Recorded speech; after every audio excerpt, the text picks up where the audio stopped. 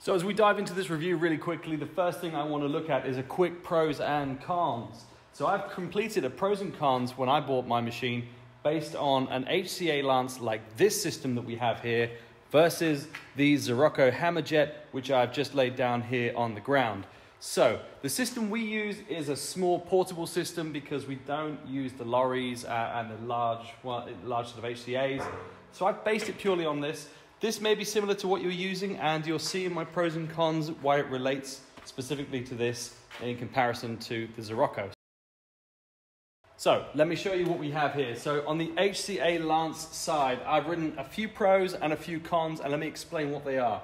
So the pro of the HCA lance is we have a propane tank that goes on here. It's a 19 kilo tank, and that gives us a really good run time of around 4 hours, I would say, at full speed before we use that 19 kilo tank up. At around about 10 pounds per hour, I think, running cost, it's around 36 to 40 quid for a 19 kilo propane tank. Next is line removal. So for an HCA lance, this one is a bit too small. So you see the sort of size we're using here. This one's a little bit too small for line removal. It's not quite powerful enough for that. But the larger ones that you have on the lorries or towables, they can be used for line removal, and that is a pro, massive one. The next one is cost. So to buy an HCA lance like this here, it'll set you back a couple of £1,000. This one here, we bought for £3,500. Now, I appreciate there are cheaper ones on the market, but that's what we paid, and we're using that for our comparison here. The next is the service. Now, arguably, there's not a great deal to service on these machines, so as if I come around the side here, you know, we've got an air filter on the side. This one's actually just been broken just before I'm filming this, unfortunately. But air filters, they're, £5–10. Oil to go in here is about £10 worth. There's an air filter, which, to be honest, we just clean with oil. And then you may change a spark plug. That is pretty much it for the service. So the service cost will set you back about £20–25.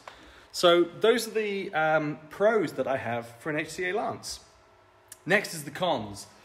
Now, trailing hoses is a big one for me, and one of the reasons I really don't like HCA lances like this are, specifically it's these hoses. Now, this hose in particular must be, 3–4 meters long, maybe 5 meters long. I don't like trailing hoses like this. They're a trip hazard.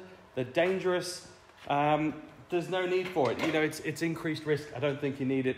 So massive con for me is the trailing hoses. Now, this is a small one. If you're using one on the back of a lorry or a towable HCA, then yours are going to be much longer, I'll bet, and a bigger trip hazard, and I don't think that's necessary.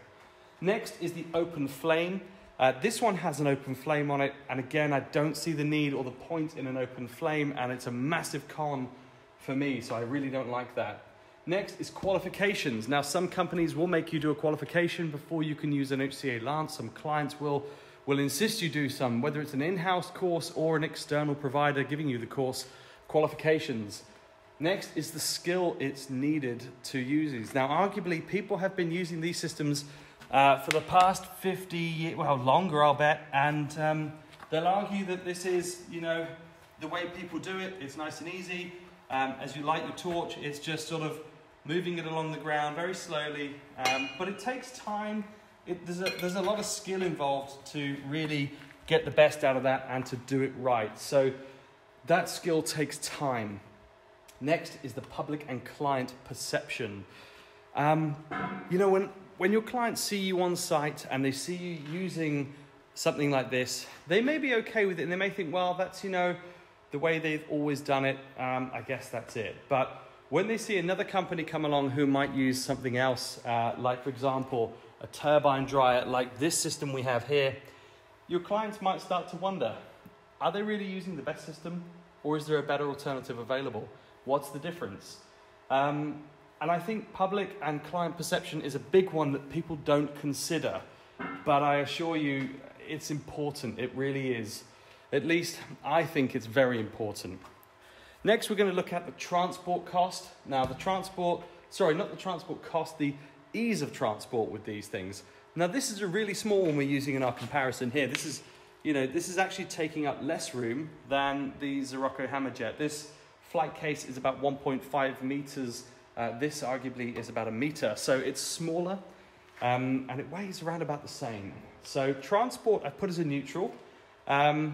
It's not great, it's not bad, it's just neutral, you know. Access is a bit of a con.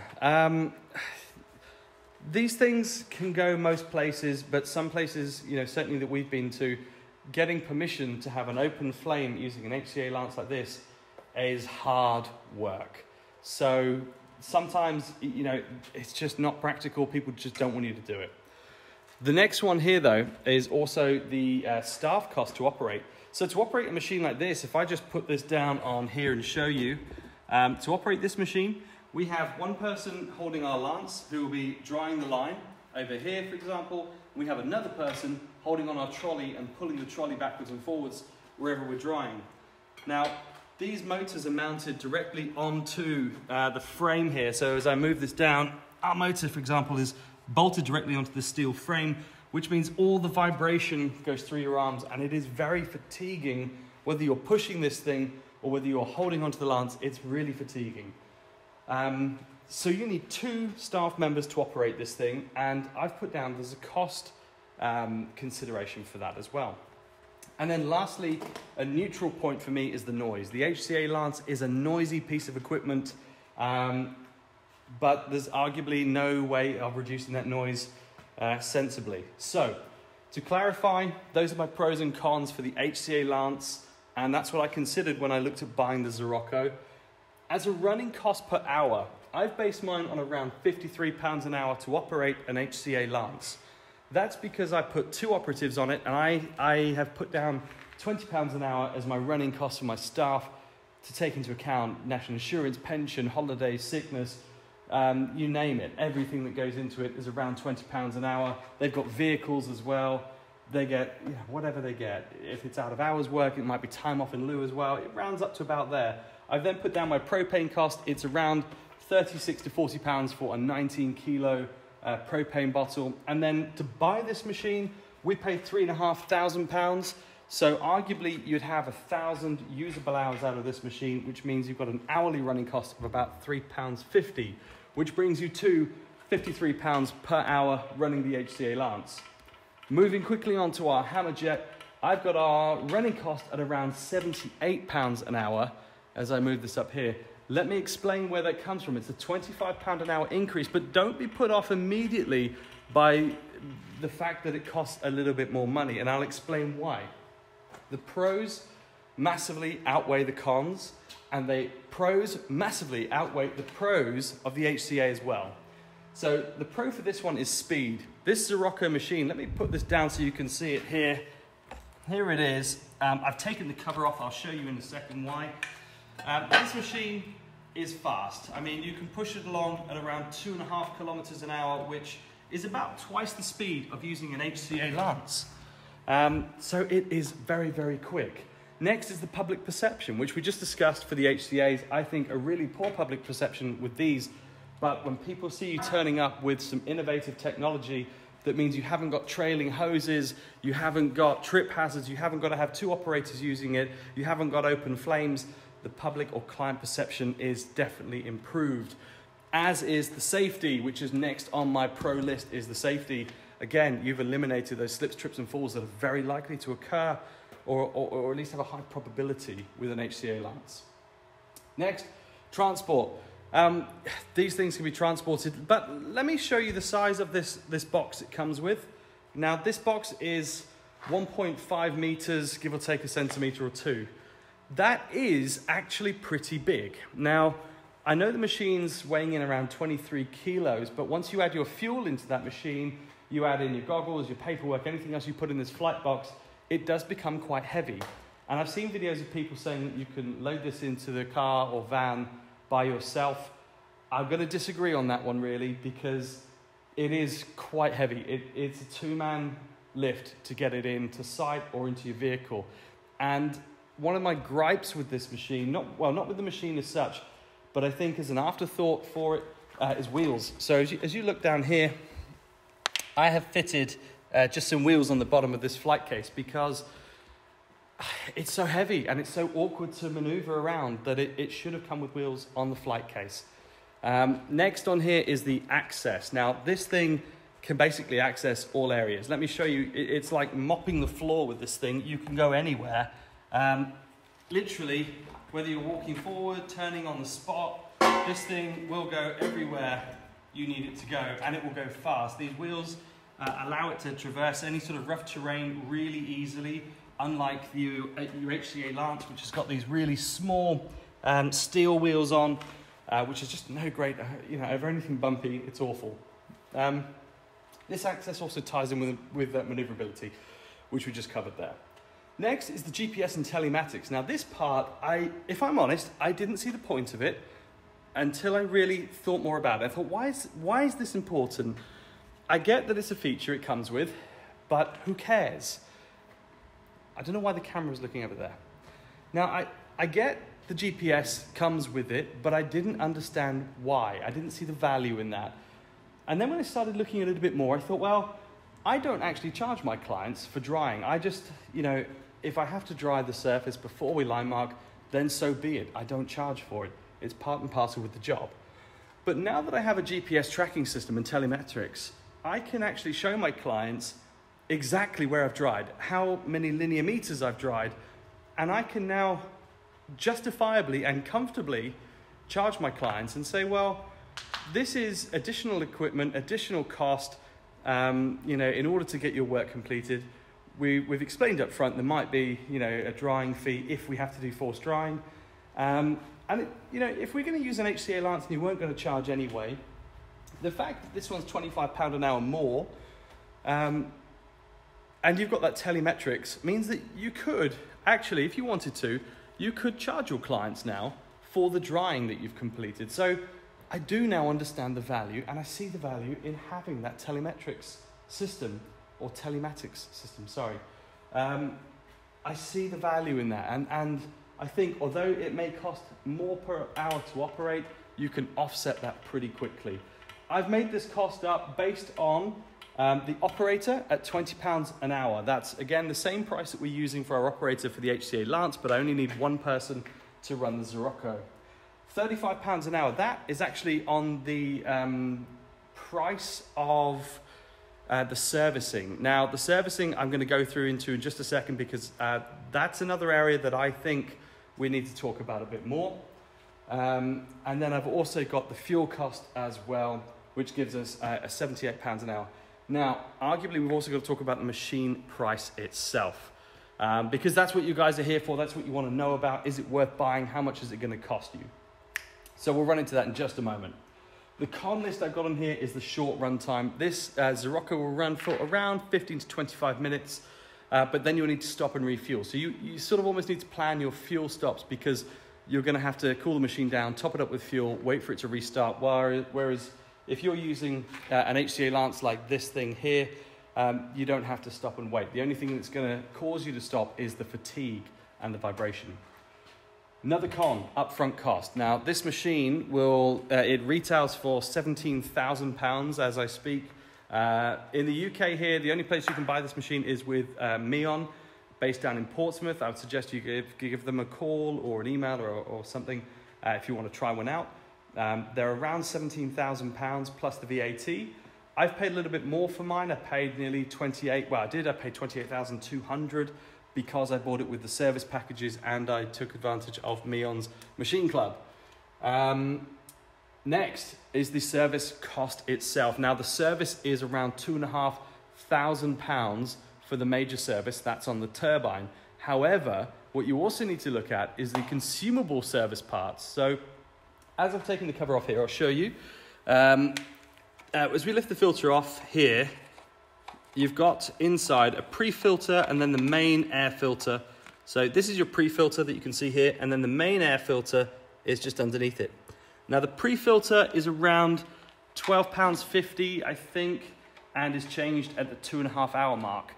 The main air filter on the turbine there is £150, and that needs to be changed every 25 hours, which means although your main service cost is only £2,500 per 100 hours, I say only, that again,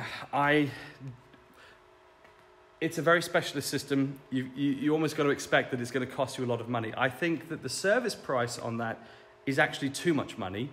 I don't see the justification for that much. At the end of the day, it's a captive audience, and you're sort of locked in with that. So I get it, but I feel the service cost is extortionate. But then I'm not the one that has to build, design, maintain. These are probably made in very small batches and require some very specialist equipment to check and keep running right. So, it feels expensive to me, but perhaps, given the expertise and the equipment, like I just said, maybe it isn't that much. But it certainly felt it to me. The consumable parts, though, by the time you add in the extra air filters you're going to need, you're going to add in another £600 to that price. So that 2.5 jumps to £3,100. And then you're also going to add in the extra filters that you need to add in here. So budget around £3,500 for your service. And of course, that brings me to the last point on here for my con list, which is the downtime. So while this thing is being serviced, how long is that going to take? Where's it going to go? Does it go back to Denmark? Does Meon do it for you? Can they just send you a turbine, you swap it out yourself? These are considerations you need to look at, because that downtime could be expensive for you if it's in the winter.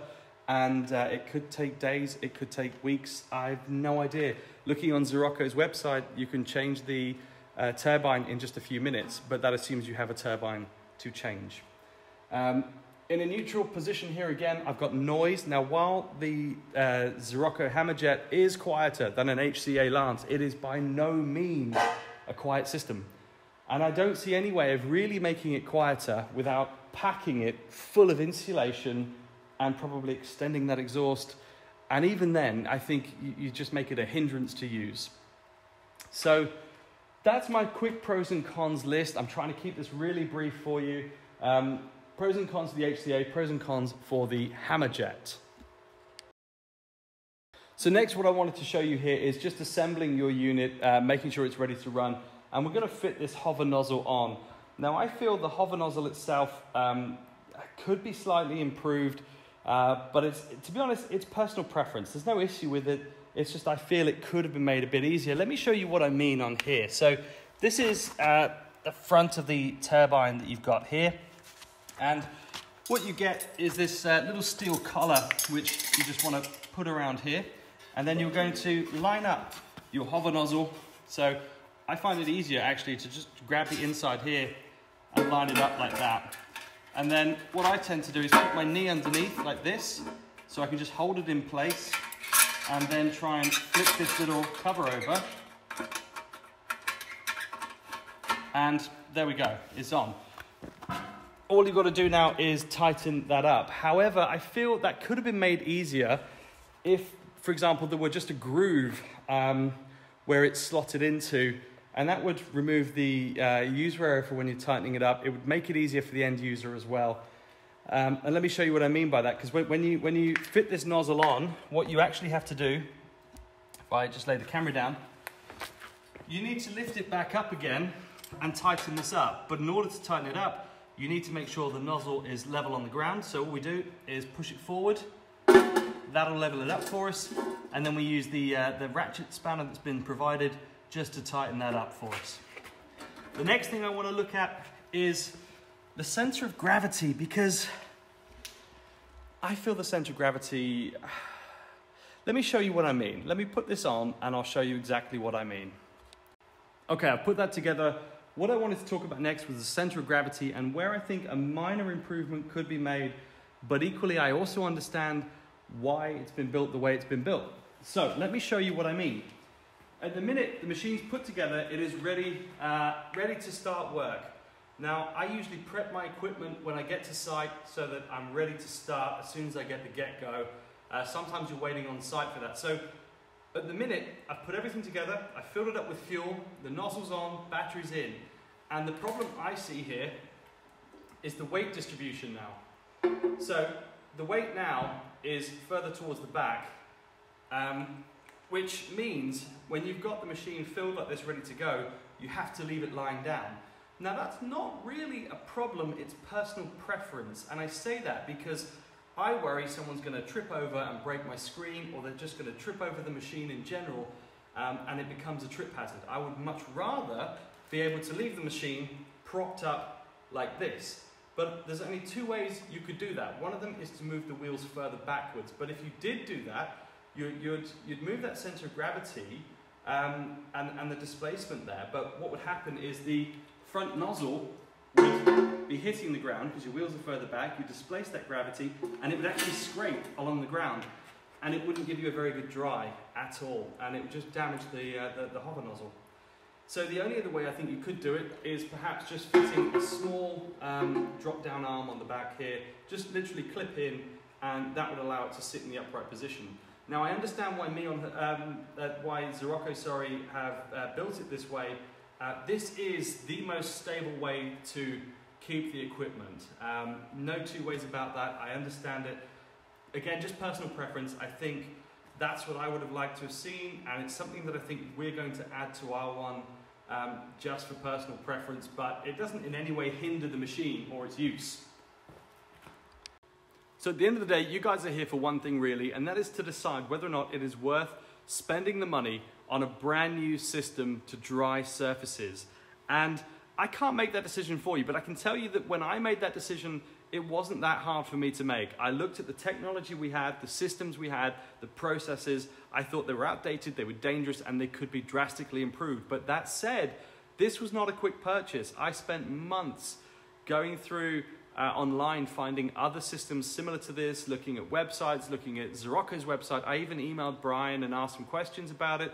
I went onto Meon's website, and I tried to find other videos on YouTube and LinkedIn where people had used this system and to get some feedback. And no one really gave any sort of feedback on it the way I wanted and the way I needed. And so I made that decision myself and said, you know what, actually I'm going to take the chance on this because I want to be at the very front of this line marking industry. I want to be part of the innovation and development of the industry as it changes and moves forward. And I believe it's always changing and moving forward like every industry. And if you are not part of that change, if you are not forward thinking, you're going to get left behind.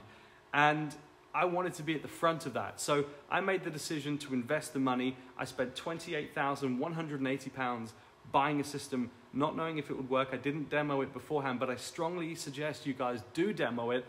In the UK, you can ask Meon, they will gladly do a demo for you. Now, the last thing we're going to do is a quick race. So what I've thought is we've got about 100 meters straight of concrete outside, and we are going to see how long it takes to dry that 100 meters straight.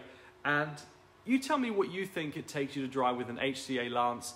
I'm going to dry it with the Zirocco. I'm going to pull this outside and I'm just going to grab some footage. Tell me what you think.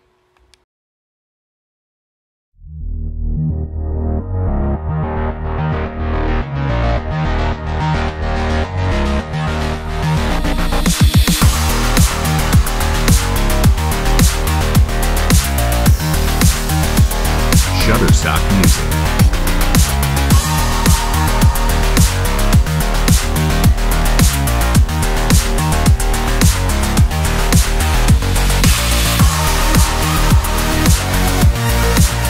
Shutterstock Music.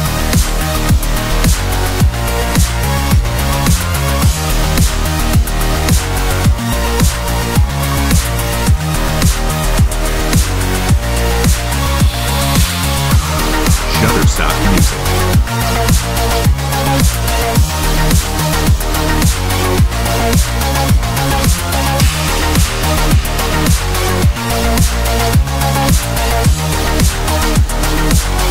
Shutterstock Music.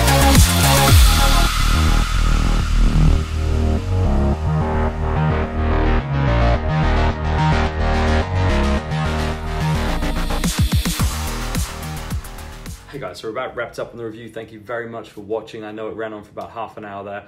I just wanted to highlight some of the things I really love about this machine, and hopefully you guys share the same too. So the first up is the telematics. Now that we have the ability to track our drying, we have a way of actually being able to charge for that as an add-on service, and we can also offset the cost of this machine versus the HCA Lance because of that system.